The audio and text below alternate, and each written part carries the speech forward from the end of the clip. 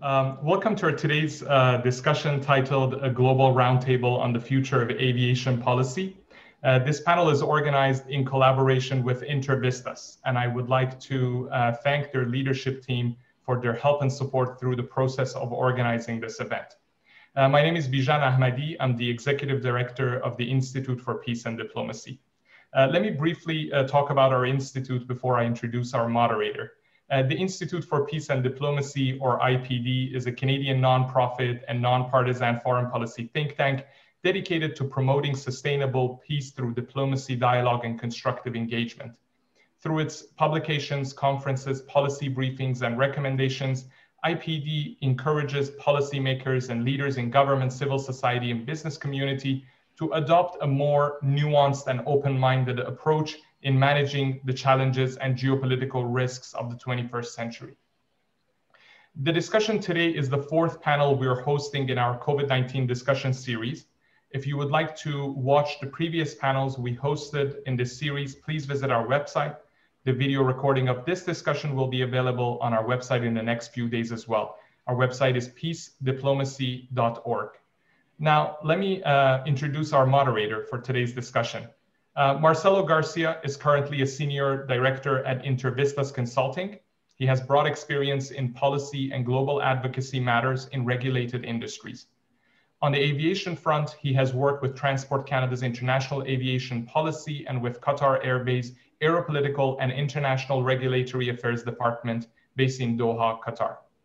During his career, Marcelo has advised governments, airlines, and industry associations on a wide array of legal, regulatory, and advocacy issues, such as regional airspace disputes, international public air law, state subsidies, passenger rights, airline partnership agreements, and the termination of air service agreements. He has also advised the Canadian government on cross-border joint ventures.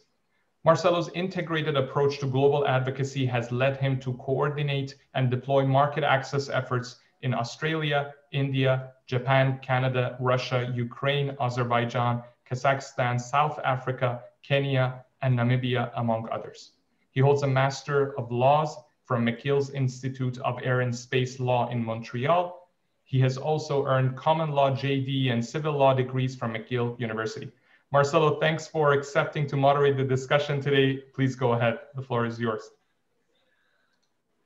First, please unmute yourself as well. Thank you, Bijan, for your kind words and your introduction.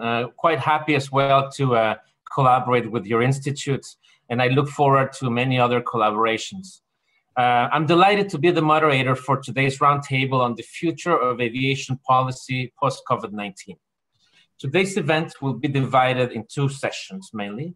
The first session will be a presentation on the future of mobility by Violeta Bulc, former EU Commissioner for Transport and Deputy Prime Minister of Slovenia.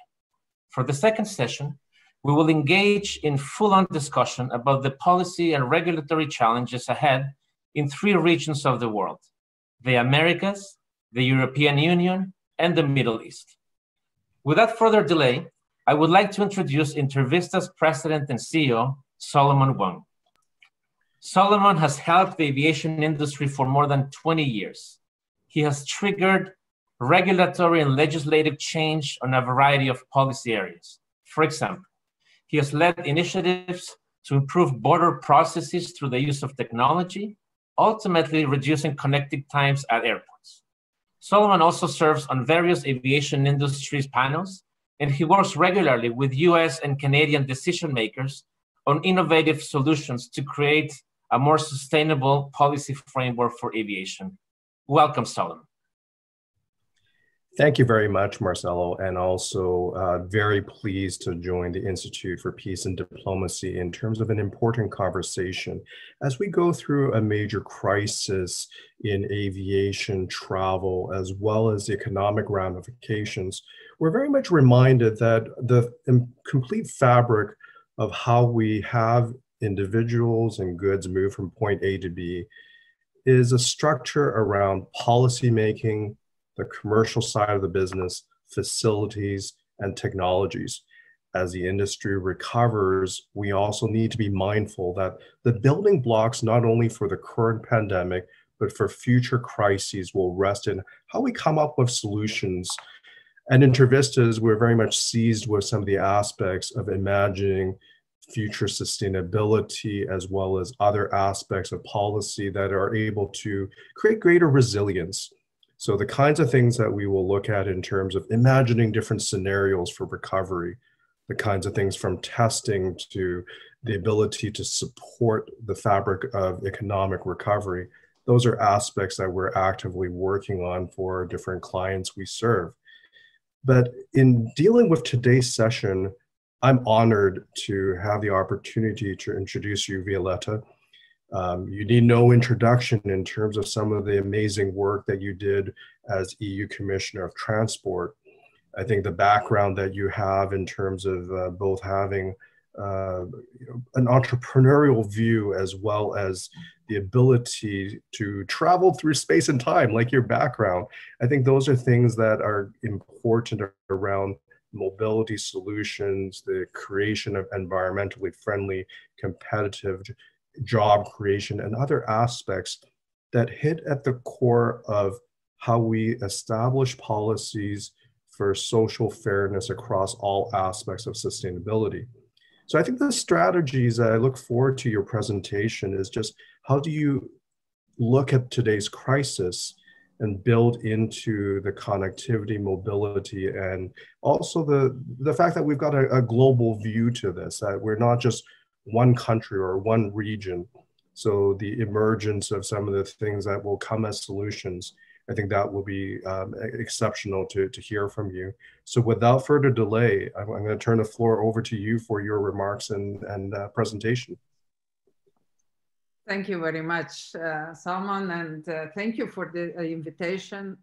Thank you, the Institute. It's a real honor to be here with you.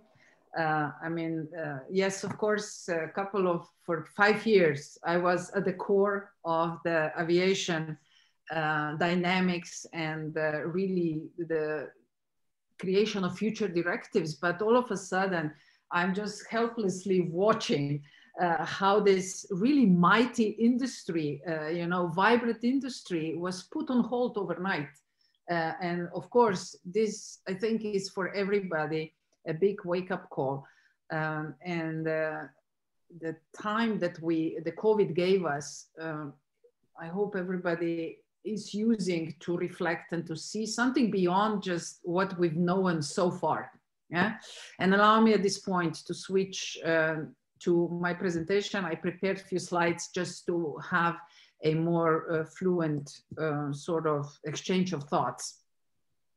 And yes, aviation, I would argue, is like many other industries, is just challenge to reinvent itself, to go back to the core of its business and see how it can sustainably integrate new protocols and a new perspective on its industry to be able to overcome similar challenges in the future. Because if something scientists agree at this point, that this is not the last challenge that we're going to have. This is probably not the last crisis in our lifetime.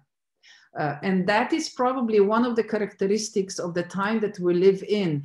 These huge changes in the past used to happen over 100 or 200 years. And people, there was the whole society had by far more time to rethink, to readjust, to find its new ways forward. But today we have to reinvent ourselves in a matter of a couple of years. I saw the other day a graph which is showing that in the previous century, it took 70 years for a company to be pushed to reinvention. And that today is now decreased to 3 to 5 years. So maybe COVID just pushed us over the edge to seriously consider how to run the business, how to see this globalization and many other characteristics that come along with it in a slightly different way, and not as a static, but as always dynamic field, market, if you want, where unpredictability and adjustments are something that is part of the day-to-day activities. So in that spirit and with that kind of attitude in mind, I'd like to maybe start the whole presentation with inviting you to see how we engage, how we think, and how we approach the challenges. It is already acknowledged that our civilization that we live in right now has been dramatically shaped by technologies. And these technologies we brought to such an extent that we now rely almost entirely on technology to solve every challenge that is thrown at our doors. And that's how we went through in the first, second, third, fourth industrial revolution. It's not, I don't have an intention to go deep and explain what was happening with aviation throughout these different phases. But already a couple of years ago, when we started to become aware on a global consciousness about the climate change and about the devastating consequences of our constant growth and push for industrial development, this Society 5.0 concept emerged from Japan, and it kind of took over in understanding that we cannot put technology in the middle. We have to become a more human-centric society that looks at, from human perspective, on the challenges around us and use technology as a tool, not as a destination, not as a final outcome, but as a tool to achieve something that goes beyond technology, something that actually is the essence of the society as a whole.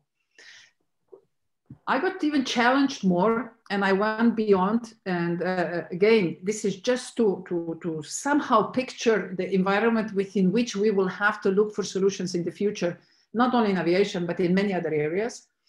We see that this kind of concept is challenged and got pushed even further.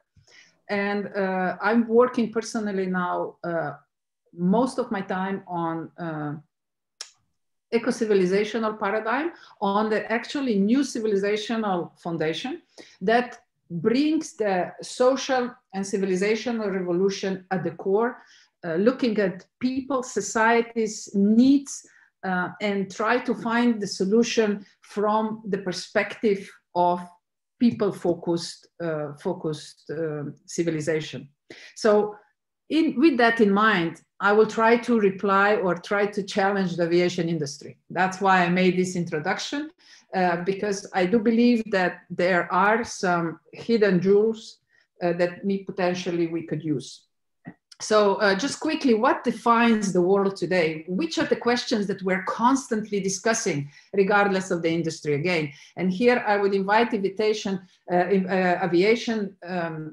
industry and ecosystem as a whole, look beyond aviation, because there might be good answers in other sectors, in other areas that are experiencing either the same kind of challenges, or they are maybe ahead of aviation because they were challenged earlier and they had to already start, they have to find the solutions to these emerging problems sooner. Of course, globalization. We speak about globalization all the time, but really if we look at the essence, the only thing that has been globalized so far were markets. Nothing else.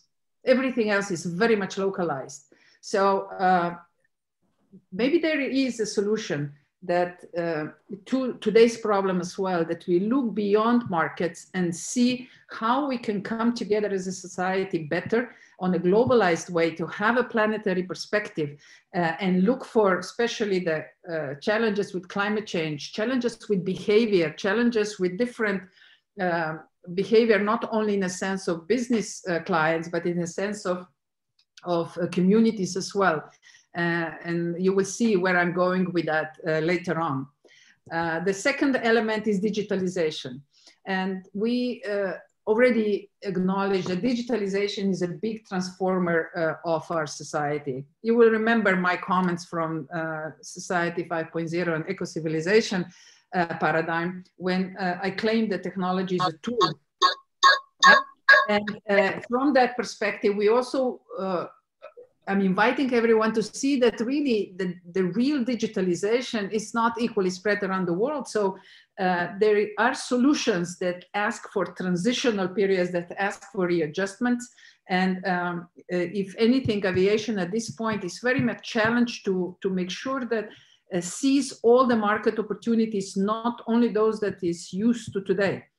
For example, with the recovery, we often hear, and even in my circles, I hear, oh, businesses will take off, businesses will follow immediately, business clients will fly. I mean, only business people will not help aviation to recover. It will have to be a much more massive approach. So to have this personalized note of how people feel, what are the obstacles for them to fly again, to be active in tourism, to be active in traveling, those will be very essential questions. Urbanization is another one, and this one will challenge aviation a lot. Especially when we look from the urban aviation perspective and how that will fit in the multimodal solutions point to point. And of course, uneven distribution of wealth, which I'm not going to go into it, but aviation is very much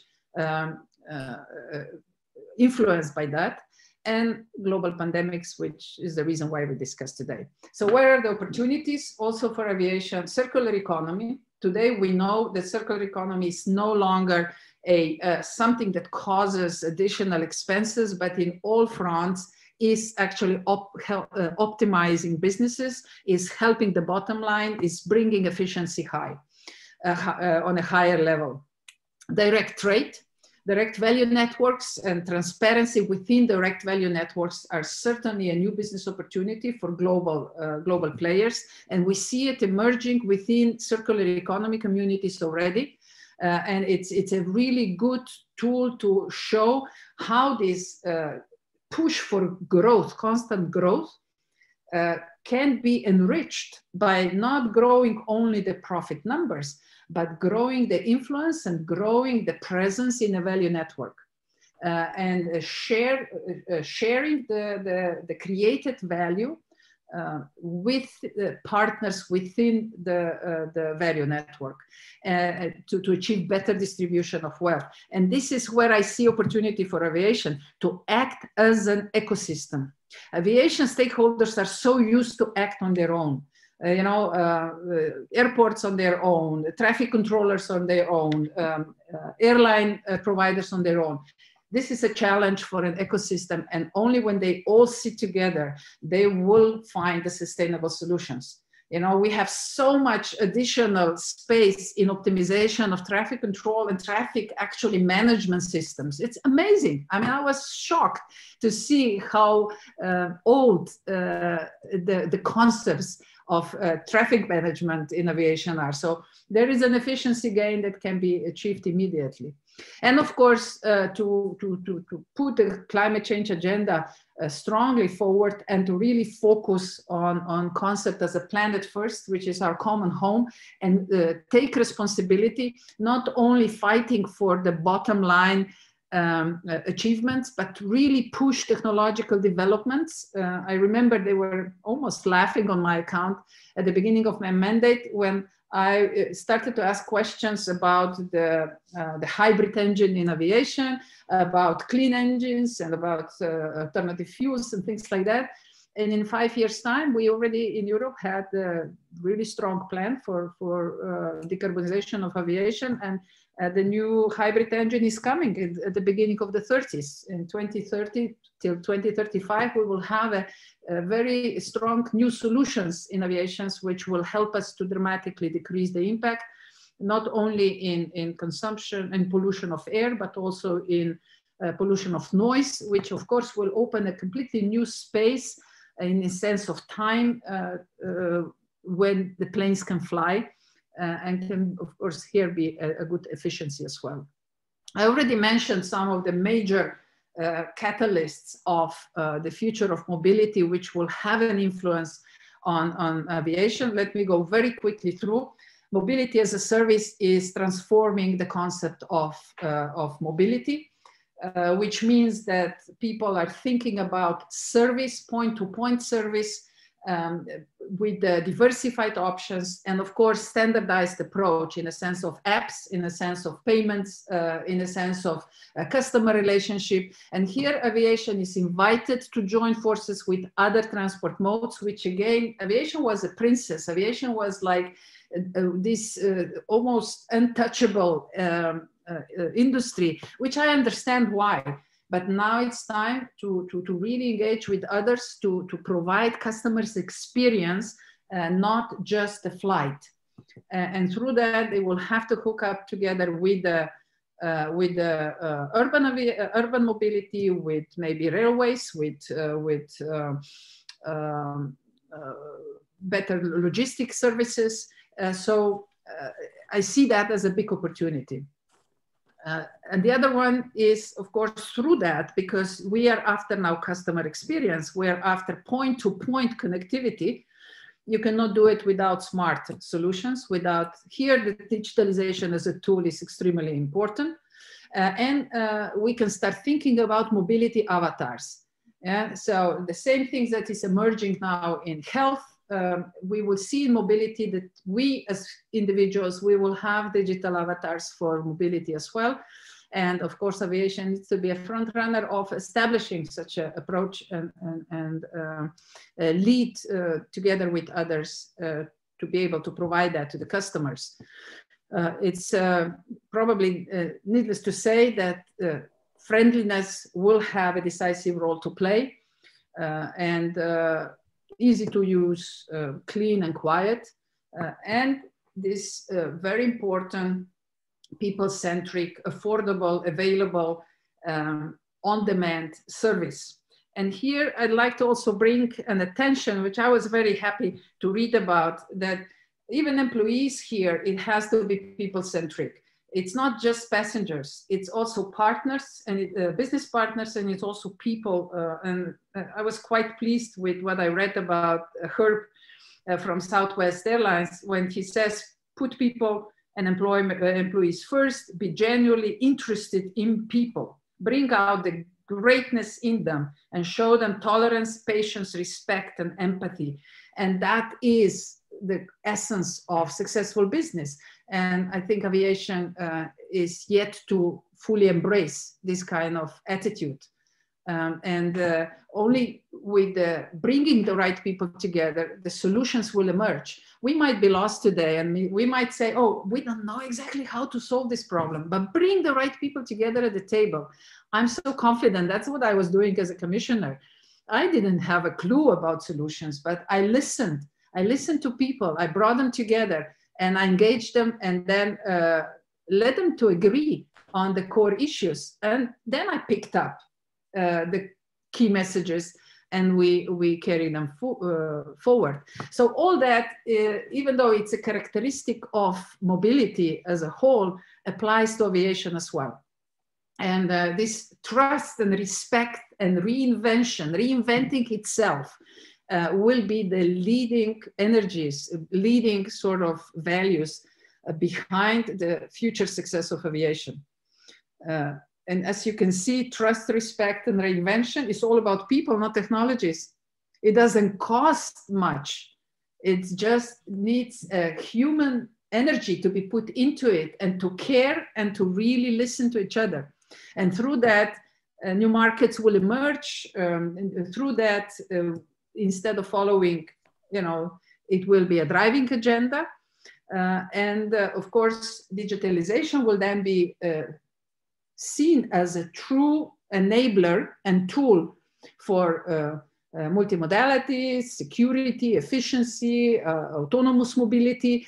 The urban aviation space that Europe started to create and will probably be up and operational by 2030 as well, will be an important addition. And with the combination of high-speed trains, which will cover the distances, at least in Europe, up to 500, 600 kilometers, you can see what I'm saying, yeah? That aviation will become as a element of multimodal solutions. So with all that in mind, I do have to say at least one word about something that is very much on the table now. What we're going to do as the first step in this pandemic crisis will be the prerequisite that you will have to be vaccinated in order to be able to get to the plane. Are we going to go so strictly into creating conditions, or will be more open to protocols and use diversified technological solutions in order to establish trust and establish the framework within which the mass travel will be emerging again?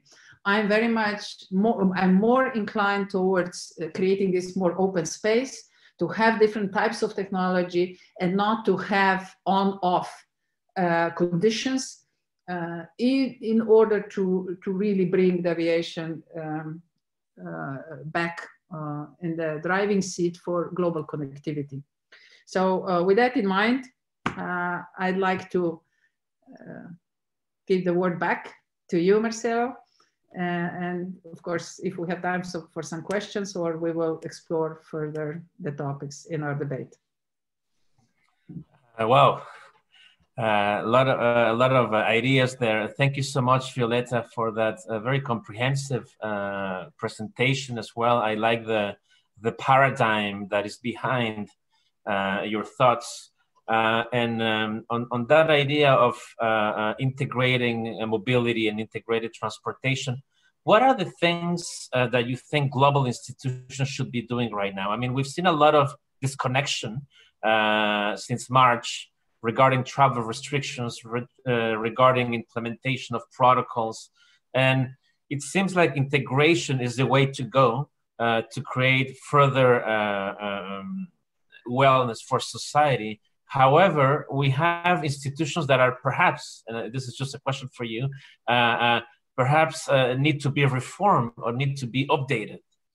Well, nobody will get unaffected out of this crisis. So yes, everybody has to get itself in a dynamic state. So what first we need to establish in aviation is to gain trust on the side of customers to be able to make a step. I remember the terrorist crisis, where, of course, aviation was challenged as well very strongly, and with this very clear protocols, transparent protocols, that people knew what is waiting for them throughout the process of traveling from point A to point B, through sort of security measures and technology that helped to establish this trust. The aviation came back. Yeah, the traveling reestablished itself. So I think something similar will have to happen in the first phase in this pandemic as well.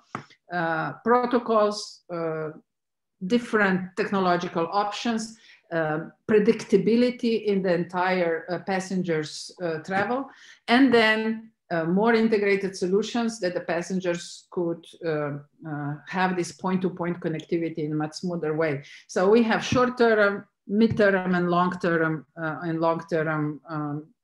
jobs to do.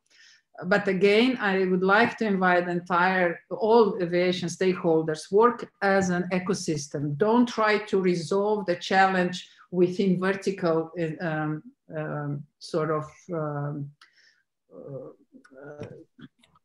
businesses, not like aviation on its own, providers on its own, airports on its own, traffic controllers on its own. No, come together, either on a state level, either on a union level, or either within ICAO, where ICAO will have to play an important role here.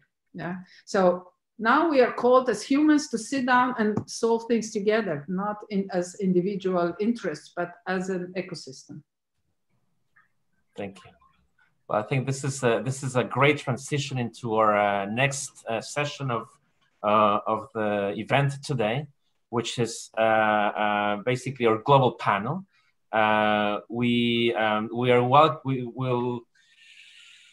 as we've discussed so far, governments are busy dealing with new waves of COVID-19, busy as well on containing the social and economic effects of lockdowns.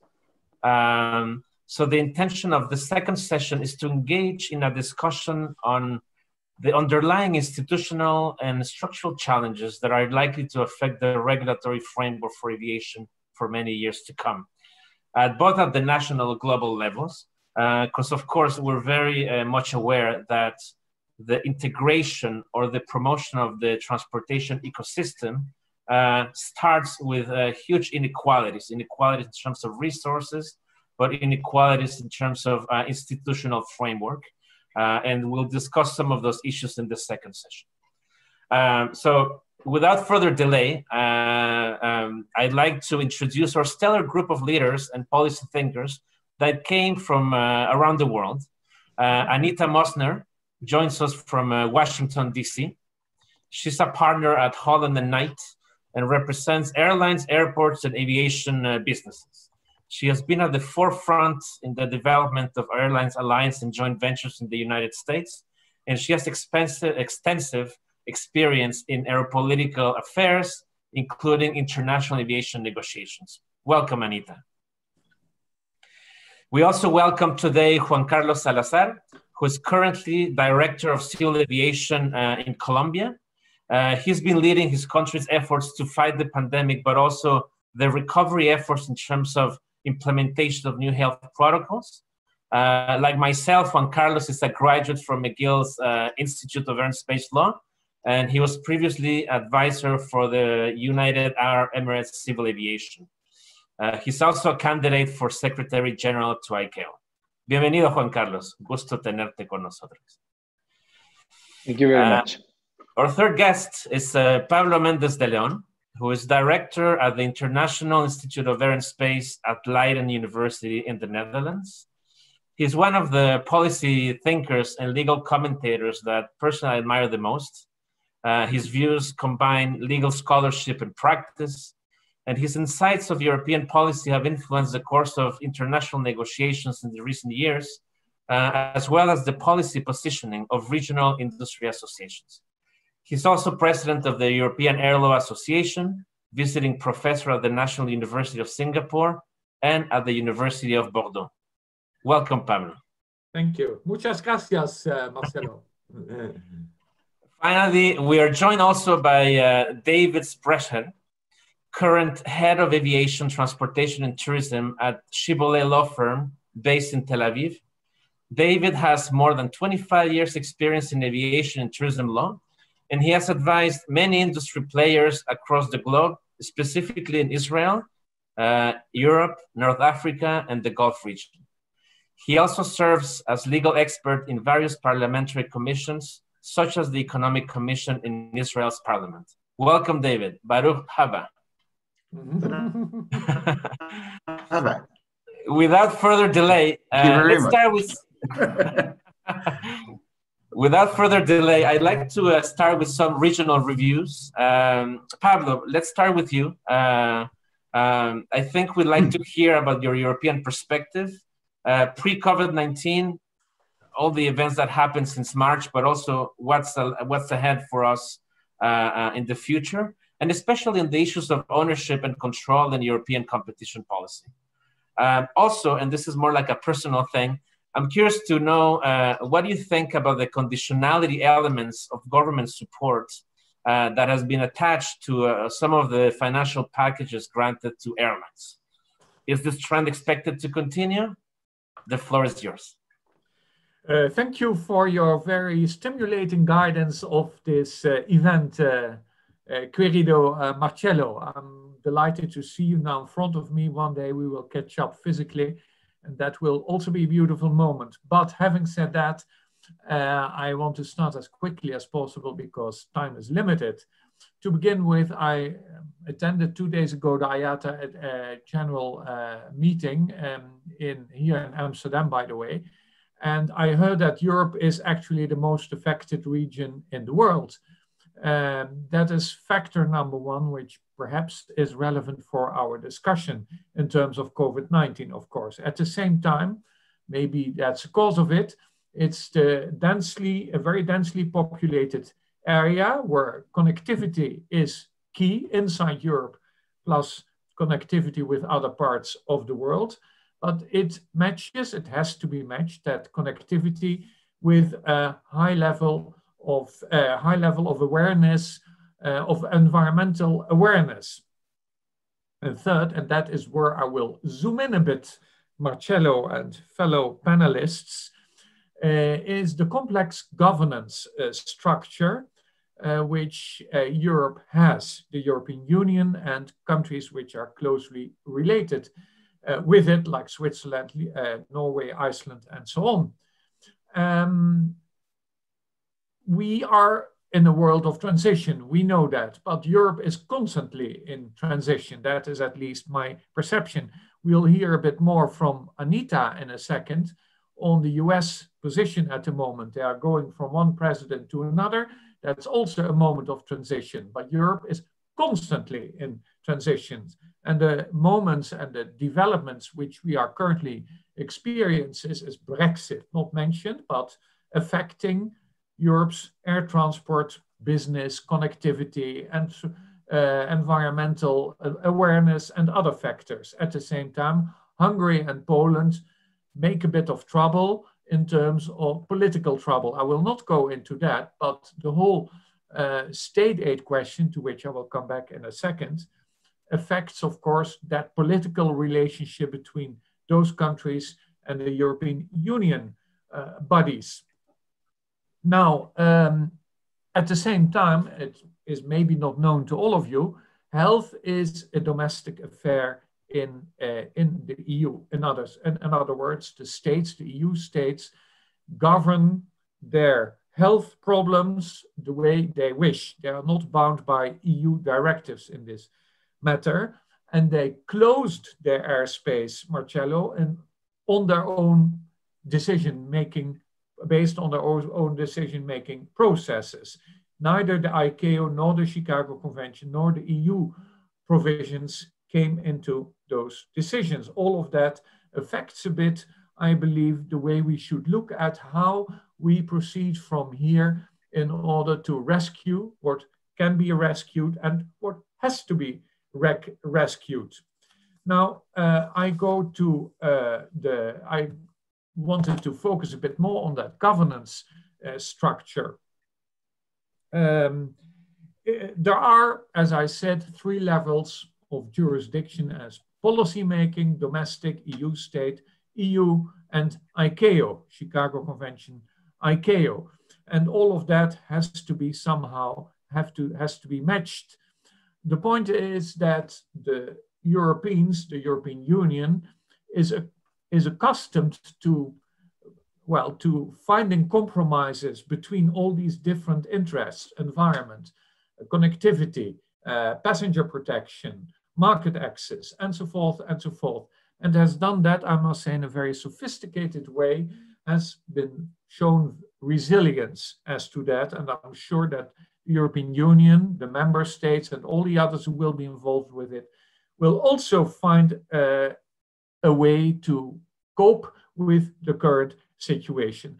Now we go a bit into the air transport sector. I want to zoom into that sector because that's, after all, what keeps us busy, dear Marcello. How is the current situation and how do we proceed from there? The current situation is that there is little traffic. There is, of course, quite a bit of cargo traffic. Other speakers may also speak about that in a second. But there are not that many bankruptcies in Europe. We heard about Norwegian Ireland, the daughter company of Norwegian Air, established in Dublin, has filed for bankruptcy, but there are not many other bankruptcy cases known as we speak. Now, how does that come? Because we have seen all the dramatic figures on decrease of passenger traffic, especially. You don't have to attend IATA meetings in order to know them. We all know them from our newspapers, from our magazines, because of the question of state aid. That is a complex question in Europe again, because in principle, state aid is not allowed. At least it is regulated and subject to quite a few regulations. But again, it is a domestic decision. It's a decision of a state to allow and state aid or not, supervised again by the European bodies. But again, it's basically a domestic decision, which is not an easy one, because we currently see two different types of airlines: the traditional ones, the British Airways ones, especially Air France, Lufthansa, SAS, KLM, of course, Austrian Airlines, who receive state aid because they are close to the government, for reasons I don't have to explain to you. On the other hand, we have the newcomers, so to say, the EasyJets, which is not in a brilliant situation either, but that is a complex story I will not go into.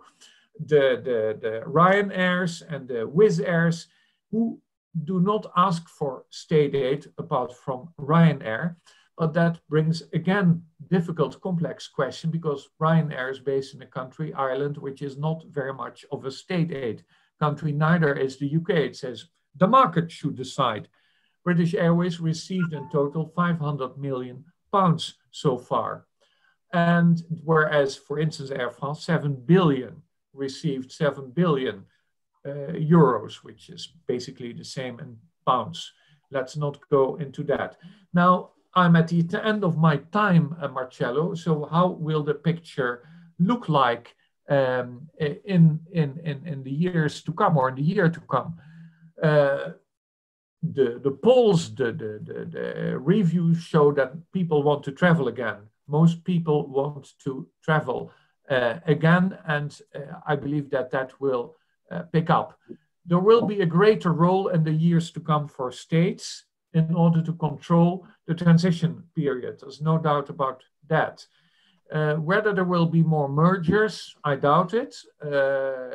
Competition will be affected. That will be fiercer. As I just said, the two levels of airlines will compete, and how they will do that in that complex European structure is a difficult policy, but also legal question, Marcello, which has to be solved and has somehow to be harmonized the interest of the internal European market and the external market, where the carriers I just mentioned, the British Airways, the Air France's, the KLM's, the Lufthansa's, and so on, play a role. In other words, it's quite a complex picture which I present to you. I realize that. I hope I shed a bit of light on it.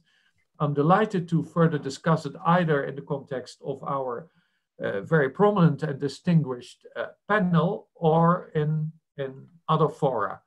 Muchas gracias. Thanks a lot for your careful attention. Thank you, Pablo, for those insights and for a review of the challenges that the European Union is currently encountering, but also the airline industry, and that two groups that are developing slowly, the ones that are being supported by the government and the ones that are not. Now we turn into Anita on the idea of government support. The United States has probably one of the most generous aviation packages for the airline industry or aviation sector at large. It includes wage subsidies. It also includes grants and loans. And I would like to know from Anita, do you have the impression, or at least from what your conversations with the industry and decision makers in Washington, that this is a strategy to position US airlines at the forefront of that global competition that is developing very, very rapidly with Chinese carriers, for example? Oh, thanks, Marcelo, and thank you for inviting me to join our group today. You have a lot of issues here that are here to unpack. I think the first thing I would say is that prior to the pandemic, the US carriers had been essentially enjoying record profitability and had had their best years and their strongest balance sheets. And all of a sudden, the revenue streams and demand more or less collapsed. And so our government, yes, did step in and provided $25 billion in the form of loans to passenger carriers and $4 billion to cargo carriers, and also wage support that basically expired at the end of September. So there was short-term aid that was provided. I think when the impetus was to provide support to the industry, it really wasn't with any sort of view necessarily to how the carriers would be, internationally. It really was is that, these businesses are very much the lifeline to the U.S. economy, and that, had there been a full-scale collapse, so would go the U.S. economy in terms of connectivity, in terms of supply chains and other things to respond to a pandemic. It's absolutely critical to maintain that infrastructure. And I would say that air service is very much the backbone of our modern society. So it's one of these things that it was, I think, seen as an absolute imperative. And of course, one of the industries in which the impact was so dramatic. To talk a little bit about, there was a point that you and Pablo raised about the need for coordination in response. The one thing that has been somewhat challenging in the United States is the fact that there have been almost very little concerted federal action on the response to the pandemic. So for example, our Department of Transport was asked by several entities to impose a mask mandate on in transportation. And our Department of Transportation declined to issue a rule in that area. And that makes it much less predictable for persons seeking to use the air transportation system to do that. Of course, we're in the middle of a presidential transition. And I think we will see some changes from the Biden administration in terms of air policy. And certainly I think a mask mandate will be one of those. Also, I do believe that, hopefully we don't know who will be controlling the Senate yet, whether it'll be Democratic or Republican, whether we may have a further aid package for the parties. So, I think to some extent, the US has been very inwardly focused in terms of trade. The most notable dispute going on right now we have is with China, in which the US actually imposed restrictions on Chinese passenger carriers, requiring them to file schedules because of restrictions imposed upon US carriers on the operation of flights in the pandemic. At this point, we haven't seen what the new normal is going to look like in terms of behavior of other governments.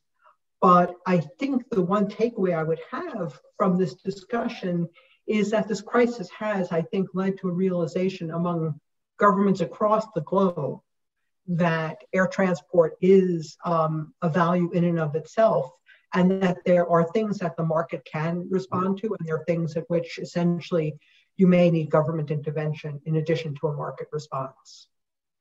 So I can stop there, and if you want to have questions. Absolutely.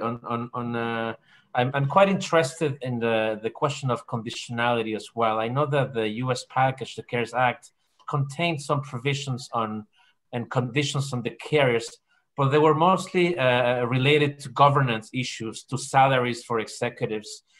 Do you see under a new Biden administration next year and all the conversations that have surrounded the Green Deal and a more environmental approach to the economy, do you see the US taking similar steps to those that have taken in Europe, for example, to push airlines to renew their fleets and to help for the decarbonization of the planet? I think that although I think the Biden administration has indicated very strong, making climate change a very high priority, I think the immediate concern will be essentially is basically stabilizing the labor force that supports the airline industry. And I think that the immediate reactions will be getting basically money into people's pockets, businesses more stable. And then I think at some point they probably will start to think about policy drivers that might encourage fleet renewal. Now, the challenge that we have at the moment is that everyone's fleets are largely, every passenger carrier has basically either retired or parked several aircraft. And that leads to a question of whether you do bring them back or do you invest in new kit or others. And I think that's well beyond the scope of our discussion today in terms of where that is. So, but I think reinvestment in fleet may be a few years down the road, given where we are. And I think the situation is a little too murky for me to try to guess in terms of where that is. In terms of the broader governance issues, I would say that the concern has always been that if, basically carriers receive money, they don't want money used for things like stock buyback. They want to ensure that the recipients of the funds are actually the frontline workers. And I would anticipate that the Biden administration would be equally supportive of those goals, if not more so. Thank you. And on the idea of this dynamics between federal or national central governments and regional governments, I'd like to know, now going to Juan Carlos, I know you've been dealing with very serious issues there since March. I mean, we know that Latin America was pretty much closed to international travel for most countries, actually, since March up to the end of the summer, I believe, and Colombia just reopened in September, right? So I'd like to know if you can tell us a little bit about the challenges that you've seen as Director of Civil Aviation, dealing with this dynamic between opening borders and following public health authorities' directives. Thank you, Marcelo, and to the Institute for this invitation. And well, I have to confess that this crisis has been my daily breakfast, lunch, and dinner for the past 9 months. And it has been a learning curve, I have to say, because I can certainly say that any person that I have talked from the industry, from civil aviation or authorities and so on, they said, well, it took us by surprise. There is not a clear set of rules to do it right or wrong. And so it has been perhaps the most challenging part of this crisis. I believe that this crisis have give us some lessons, or many lessons, to all of us. And as I read an article from Henry Cololay recently, he was quoting Winston Churchill, and he was saying, "Never let a good crisis to go waste." And I think that this is an opportunity for all of us as an aviation system to build a more resilient system. I really enjoyed and took profuse notes from the points that former Commissioner Boach shared with us.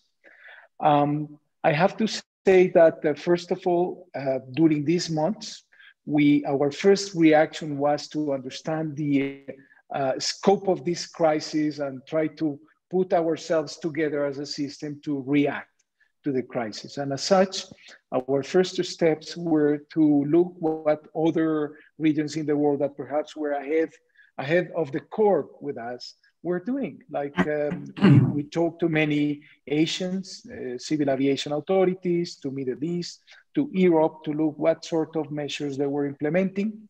And we built our health protocols. That was the first step for us, to create health protocols and to learn something that Commissioner Boach mentioned, that we are no longer an industry or a sector that is self-contained and can work alone. So we learned to engage with others. Certainly I had personally to visit every single airport we had in Colombia and talk to every governor, major health director with responsibility in each airport to try to overcome the big resistance to reopen air services in their airports. The second thing that we did is to put together our recovery plan. How are we going to carefully design a recovery plan that we can rapidly deploy?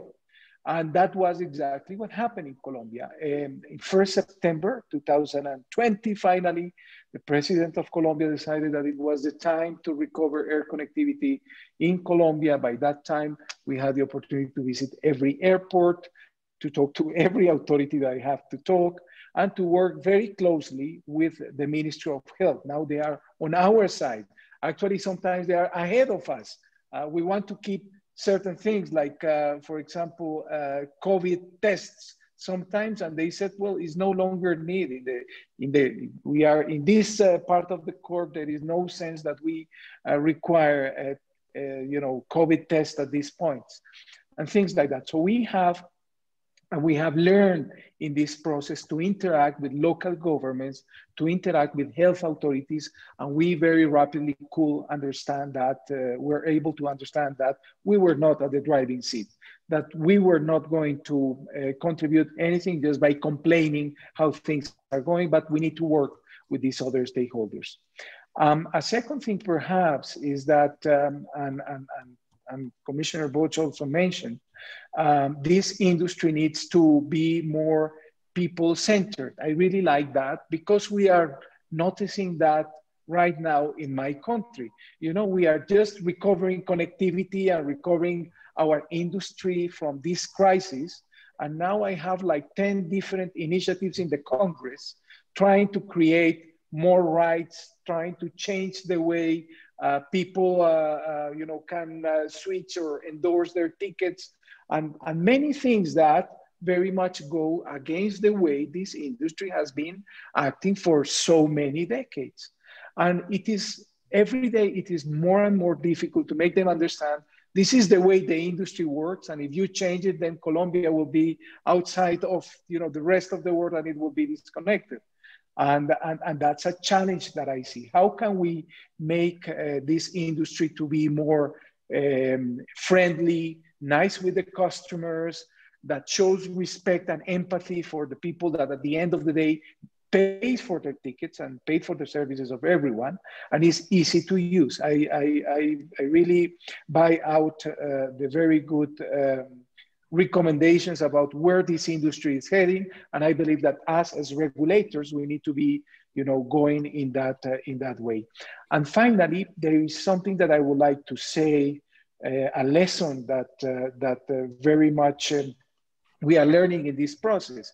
My organization is not only a civil aviation authority, we also provide air navigation services, and we are the owner of the main public airports in Colombia, 72 public airports in Colombia. It's a very complex organization. Well, I will talk later on about, or in other question, Marcelo, perhaps, about the reorganization of our organization. It's a plan that we were having before COVID, and we are very much pushing forward after, in this recovery phase. But what I have to say is that the first impact of this crisis is in airlines. And everyone talks about airlines and how government can help airlines and so on. But air navigation service providers are suffering badly. And everyone thinks that this is an endless, a bottomless barrel. And air navigation services are also key to maintain connectivity, to have efficient services, and to keep safety.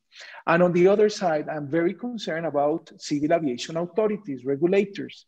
Governments are going to cut, their budgets, and probably civil aviation authorities are going to suffer. And in that background, I believe that right now, and I will connect finally on the question that you were posing, what should an organization like ICAO do? ICAO should necessarily take the leadership and speak, be the voice of this sector, of this industry with governments. I believe that the president of the Council of ICAO, for example, should right now book travel to every country, every member state, to again ask the governments how important is aviation now in the recovery of their own economies and in the recovery of the world economies.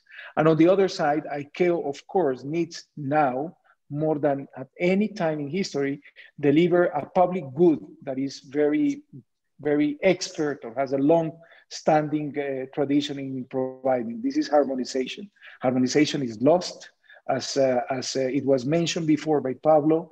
For example, in Europe, health is a national issue. Well, the same happens in every country in the world almost. And then every country is imposing their own requirements and have their own ideas about what they would like to see before they authorize international flights, international travels to come into their territories. And here, aviation needs to interact with important institutions like the World Health Organization, regional institutions like in the case of South America, we have the Pan American Health Organization, which governments at the national level are listening carefully. And ICAO should, in the same sense, not work alone as a self-contained system, but work with other organizations. Thank you, Marcelo. Thank you, Juan Carlos.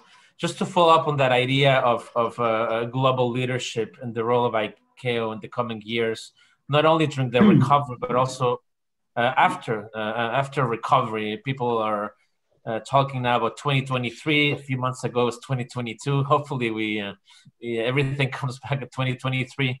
But definitely the industry will be changed as we move into 2023. And one of the takeaways, I've been following very closely travel restrictions since the very beginning of the pandemic. And I've noticed that there's been, even though there hasn't been global coordination, there's been increased regional coordination. And there's been attempts to create travel bubbles in some regions. Some of them have not been publicized. Some of them have been publicized and then withdrawn, like the one last week, Singapore and Hong Kong. So I would also like to hear your views, and maybe this is more a question that we can discuss as a full panel after David's regional review. But is there a way that, because let's be honest, right? COVID-19 brought back the nation state to the center of decision making, right? It's inevitable that global institutions are there to help, to harmonize, to provide some guidance. However, ultimately, as long as we live in democratic states and we have governments in charge of societies, public health cannot ever be dealt with at a global level when it's actually a local question. And so this reemergence of the national government, I think is something that I would like to discuss with the panel at large after David. So David, I know you've been waiting there for a while. We're quite happy, quite excited to have you on the panel. I think you have a lot of interesting perspectives as well.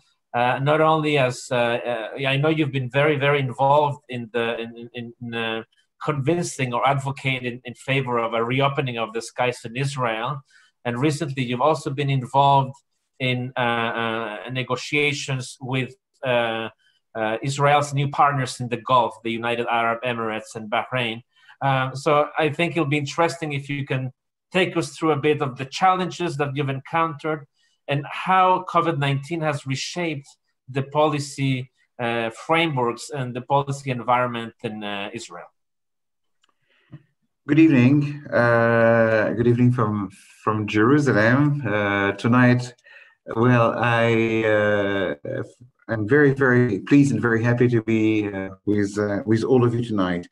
Well, actually, the situation here, I mean, just before COVID-19, I must point out that Israel recorded a dramatic, fantastic year of incoming tourism in 2018, 2019.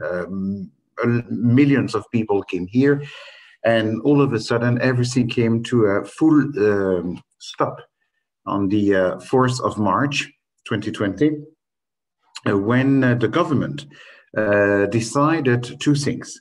One, forbid entries to Israel to any person that is not Israeli citizen or resident. And number two, offered us a kind of complimentary 14-day confinement on entry to Israel. You know, with a little humor. But of course, the situation is extremely, extremely sad. Very, very bad situation. The skies have never been closed, because anyone from Israel, we could go and we can go overseas, but with this mandatory 14-day confinement, of course, the traffic is dramatically down. This is on the one side. On the other side, the government decided to give some kind of exceptions to countries that are called green countries. People going to the green countries can return to Israel without any PCR testing and without any mandatory confinement. Now, I wrote down the plan to fully reopen the skies, and not based on color red or green or red, but to have a kind of harmonized system. I've been active at the Israeli parliament since August. I appear at 3 different commissions, the Economic Commission, the Country Controlling Commission, and a very, very important commission, which is called the Corona Commission at the Parliament, at the Knesset, where I'm defending my plan and where I almost every week appear in front of the representatives of the Ministry of Health. Now, lately, so in the summer, we had a couple of European countries that were declared green. We had Italy, we had Germany, we had the UK, and while the EU forbade entrance to Israeli citizens to Europe, contrary to the European decisions, we had 3 European countries, Croatia, Bulgaria, and Greece, that decided to allow entrance to Israeli citizens. Now, in the meantime, all those countries have turned back to red, and the remaining green countries in Israel, bingo, have been decided solely, I believe, solely on political grounds. And actually today, we have 2 countries, not exactly political, but that are green, which are Rwanda and Seychelles Islands. But we have a couple of, I think, highly political green countries, among them UAE, Bahrain, and Saudi Arabia. Bahrain and Saudi Arabia has just been declared green yesterday. It's a wonderful example, Saudi Arabia, because Israelis are forbidden to enter Saudi Arabia, and also every citizen that visited Israel with an Israeli stamp on a passport is also denied entrance to Saudi Arabia. But Saudi Arabia is green. And why green? Because Prime Minister Netanyahu visited 3 or 4 days ago Saudi Arabia and met with the Crown Prince MBS in Saudi Arabia. And Bahrain, why? Because we have now a peace treaty with Bahrain, and UAE because we also have a peace treaty. Now, regarding the airline market, situation is very bizarre. Again, skies have never been closed, but we've got the 14-day confinement for the vast majority of countries. And for at least 2 countries, which are UAE and Bahrain, but foremost for UAE and also for Seychelles, what do we see now? Since they are green countries, we've seen exactly in 2 weeks a dramatic boom in the number of flights. We will normally reach by the 1st of December approximately between 30 and 35 weekly flights between Tel Aviv and Dubai. I mean, Dubai, Abu Dhabi at the moment, no flight to Abu Dhabi because entrance to Abu Dhabi implies 14-day confinement in Abu Dhabi with an electronic bracelet. But Dubai, we expect about 30 to 35 weekly flights, right? And about 2 weeks ago, there has never been any single flight. I mean, I myself, I had the privilege about 2 weeks ago to be on the very first flight from Tel Aviv to Dubai. But well, so this is the situation. And for Seychelles, and I serve in Israel as the legal advisor to Air Seychelles in Israel. Pre-COVID, we had 1 weekly flight. Post-COVID now, we have already 5 weekly flights, and we expect maybe to reach 7 or 10 weekly flights. Right. So this is more or less the situation. Very, very bizarre context, but the context itself is not so good because we absolutely need this reopening of the skies, and we still have a lot of problems with the Ministry of Health. Right. This is the situation today. Thank you, David.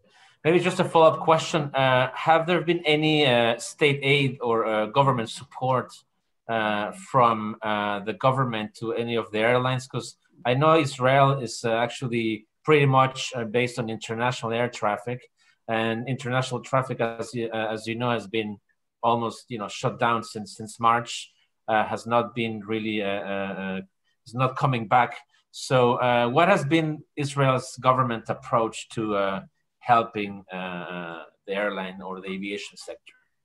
So in Israel, we have three airlines. We have the so-called national airlines, El Al Israel Airlines, which stopped flying between March and resumed flights only about 2 weeks ago.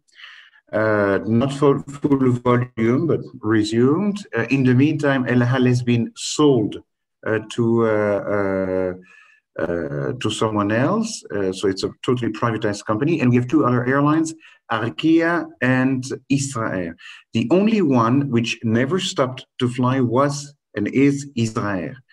But the government was keen to give some aid to the airlines, maybe not totally sufficiently. And also the whole country has a certain policy for unemployment of people during this pandemic.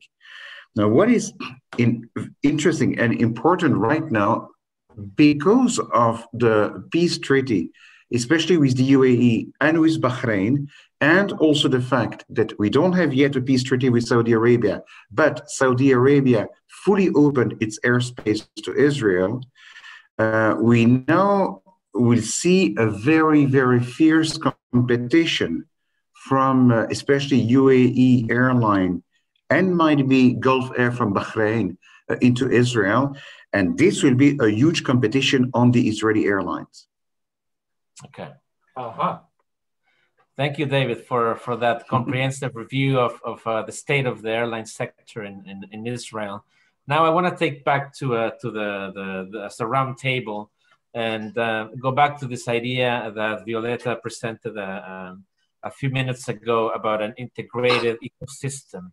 And as she was explaining the concept, all those questions about the role of international institutions, the reemergence of the nation state, the increased role of local authorities to protect the population in times of pandemic were coming to mind. And I was trying to make sense, how would a post-pandemic world look like in terms of institutions? And maybe Juan Carlos, you want to start, or Violeta, on how can what type of reforms global institutions need in terms of interacting with national governments as we go forward? Well, if I may, I believe that the first challenge is how can global institutions contribute, and if we can lead this restoration of confidence from the traveling public. And quite frankly, there are many ways in which I believe global institutions can contribute, but it's really difficult perhaps to prioritize what would be the strategy where to start. And that's very much the discussion nowadays. I can see that, for example, what ICAO is doing, rather than producing through the normal channels, standards and recommended practices as it's used to be for so many decades, it very quickly decided on creating a Council Aviation Recovery Task Force, and gave a mandate that is producing some guidelines, and those guidelines, rather than being part of audits that ICAO is going to the states and checking if they are complying with, it is creating IPACs, like tailor-made packages that will support member states to implement the specific recommendations that the Council has given. I believe that that's a very interesting approach that I'm seeing in ICAO, because simply we don't have the privilege of time. If we wait for 2-3 years, to produce standards and then to go and audit member states, perhaps by that time there is no aviation to audit. And that's one interesting thing I see. The second challenge that I see is that the organization, in order to be relevant, and in this case for member states, needs to find ways to be where the action is. And here perhaps the public goods that ICAO can produce are not the same from region to region. There are different needs and expectations in different parts of the world. If you want to classify ICAO by regional offices, in different regional offices. So for example, for ICAO to be relevant, in the case of Europe, is absolutely necessary that there are solid progress and commitments, if you want, in reducing carbon emissions, in moving forward that agenda. If that agenda doesn't move forward, then simply for European member states, there are perhaps other needs, of course, there are many interests. I'm not saying that's the only interest, but that is key in order for an organization to be relevant in Europe. But there are different needs, for example, in Latin America. In Latin America, we would like to see other sort of support, perhaps capacity building, and more technical support from the organization in order to restore in a safe, secure manner air connectivity in the region, in a region that doesn't have the highways or the right-of-ways. And so that, I believe, is another change that the organization needs to very rapidly deploy. And I would say that that is to strengthen its regional presence and to deliver those public goods that are needed in each region of the member states. Thank you, Juan Carlos. And Violeta, a question for you. I mean, we know that there's been a lot of talk about, people questioning the role of global institutions that of not being up to the task. We have the case of the WHO. ICAO was heavily criticized when I was working for Qatar Airways for not stopping the blockade from 2017. And so there's been a lot of questioning on the relevancy and the legitimacy of these international institutions that I think are key to move forward like global agenda for a more integrated transportation systems, and also to ensure that there's no countries left behind, just to use some of the terminology that ICAO uses as well. So what is your view? How can we cross that river of distrust and get into a brighter side of things? Well, how do you create the bridge of and cross the mistrust is by sitting together and starting trusting each other. I mean, it's so simple as that.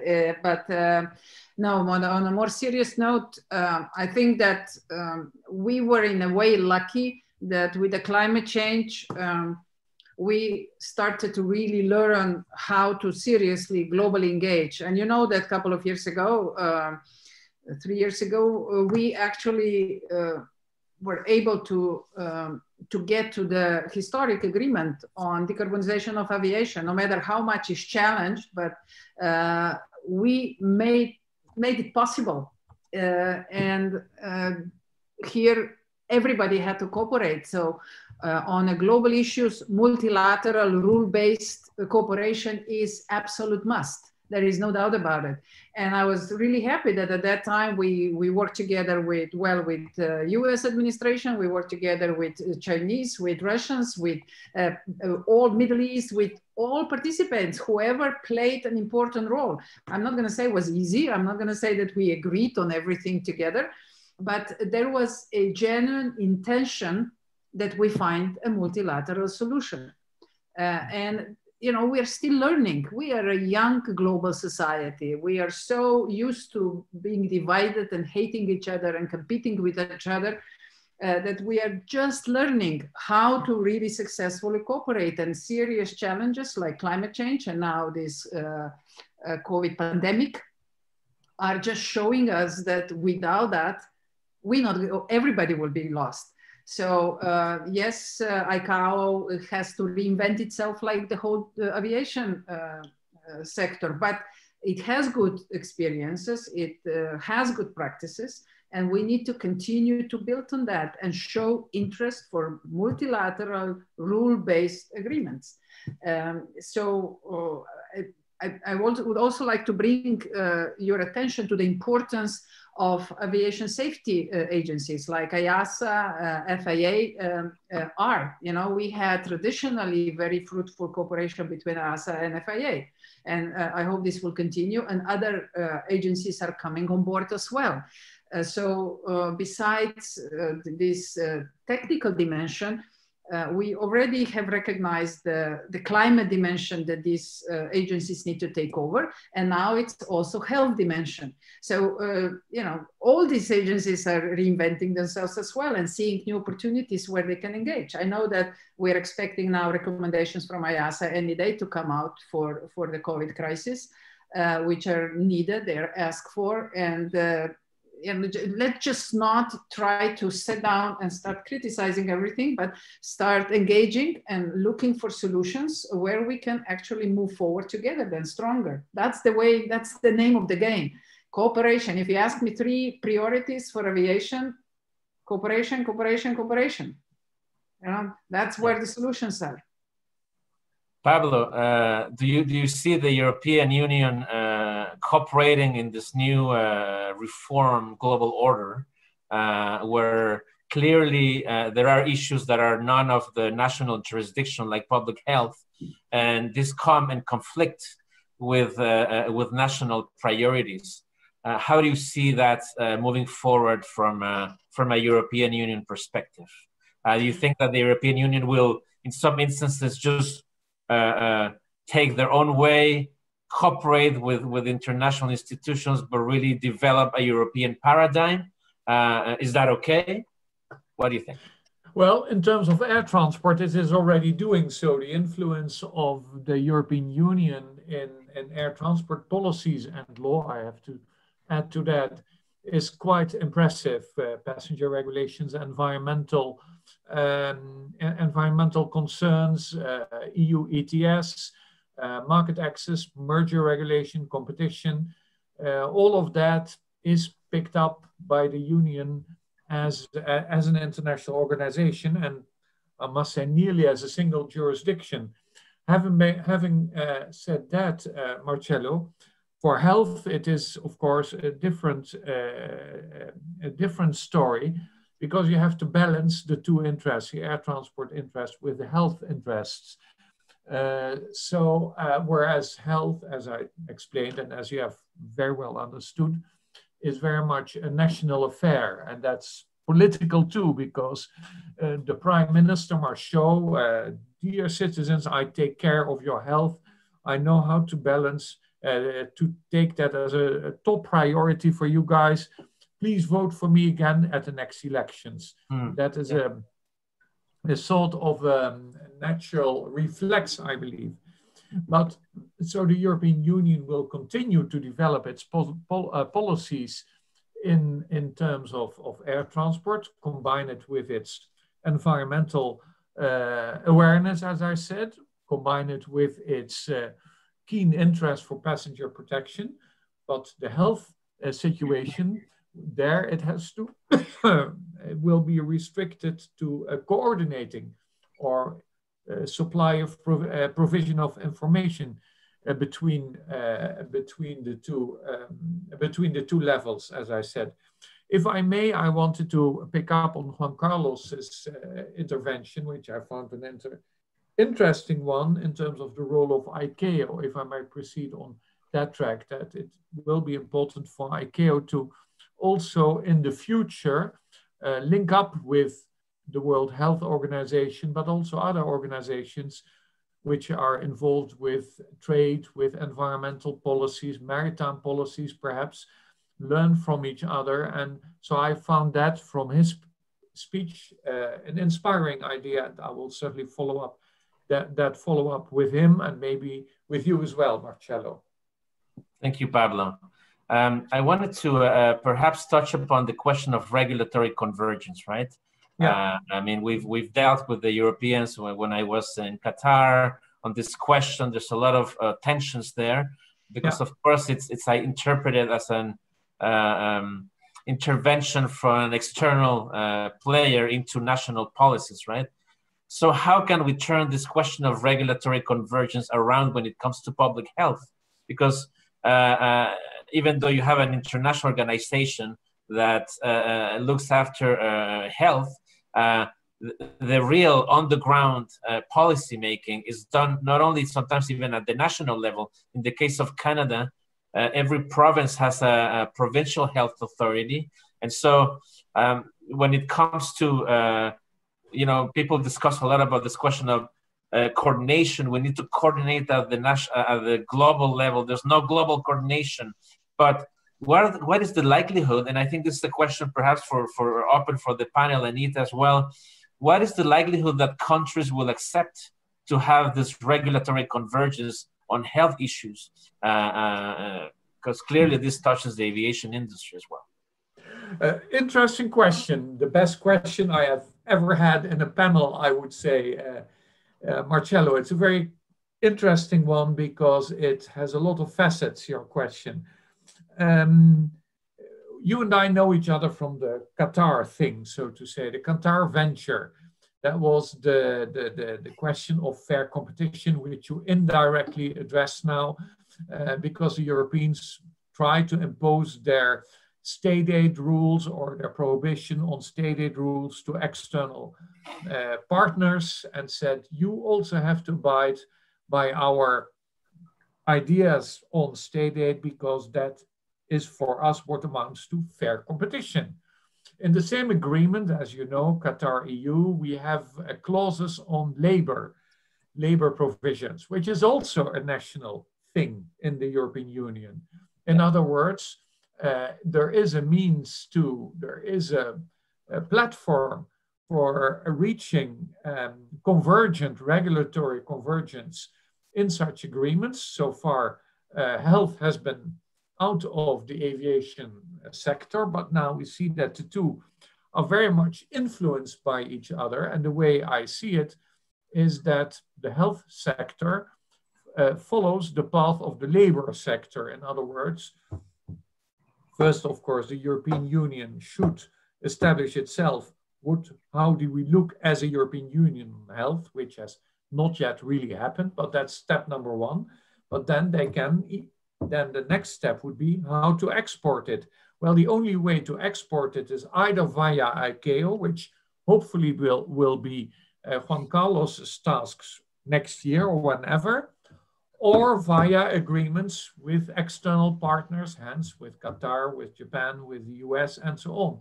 So those are the two ways to achieve regulatory convergence, ICAO or via separate agreements with external partners. Anita, I think you had something. Thank you, Pablo. I think you raised your hand earlier. I'm sure you have. You want to share the U.S. perspective on this. Well, I have, I guess, two competing thoughts here. I mean, the first of which is that, thank God for one thing with the United States, which is that transportation is regulated solely by our federal government. So we do not have the states setting policy on air policy. But the one thing that I wanted to talk about, and I think that certainly ICAO in terms of developing standards and practices is our body internationally.